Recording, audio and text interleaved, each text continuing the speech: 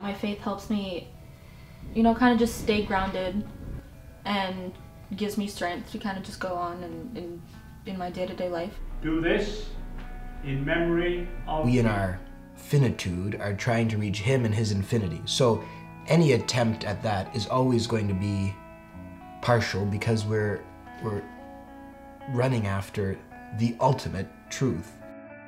That's the cool part about the Ghetto Shul, is that it's Orthodox people, or people who come from an Orthodox background, and a lot of people not as well. I don't come from an Orthodox background, but they want to approach it at their own level. No one's there because their mom, oh, did you go to services, blah, blah, blah. They're there because they want to.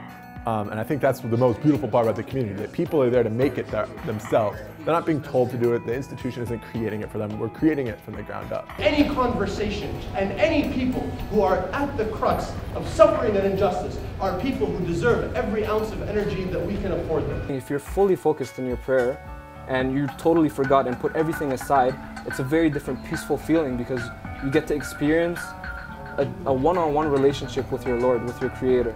And that's definitely something that can be expressed with words.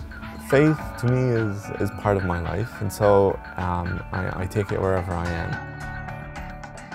Yeah, we do deal with a lot of stereotypes. We're here at McGill, such a great university, and we're here to learn. And for somebody to almost call you irrational, it's a pretty big insult, I feel like, some of the time. But you learn to deal with it, and I don't think I've gone quite to that point yet where I can love everybody as I should, but I'm trying to get there.